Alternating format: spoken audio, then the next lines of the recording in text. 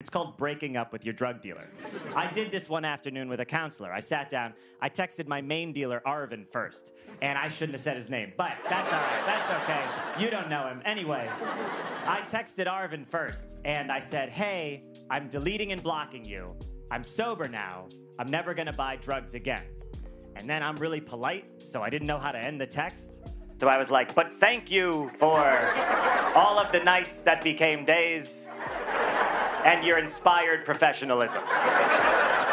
So I send the text. Before I can delete and block him, he texts me back. He goes, hey, I'm so proud of you. I'm so happy that you got sober. You know, I only bought drugs to sell to you because I was worried about you and I didn't want you to get worse stuff off the street. I know, and I'm breaking up with this guy?